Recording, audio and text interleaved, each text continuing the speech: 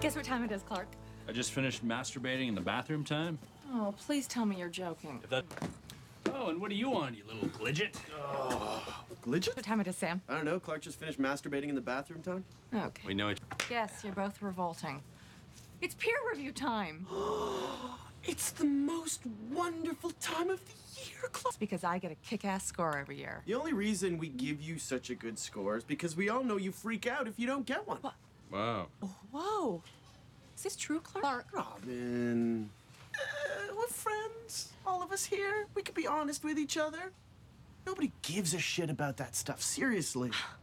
You do. You're saying you wouldn't care if you knew you didn't get an honest peer review? 80%? That's what you gave me, 80%? Oh, relax. It's still a great score. It's barely an A. It's actually an A minus. And isn't it supposed to be A anonymous? Okay, like I'm not gonna check who gave me an 80. You dropped my average 3 whole points. It's a 90. Look, princess, you asked for an honest review, and that's what you got, so shut your mouth. I asked for constructive criticism, not character assassination, ass. Hey, you know what Clark said about native? Can you believe that?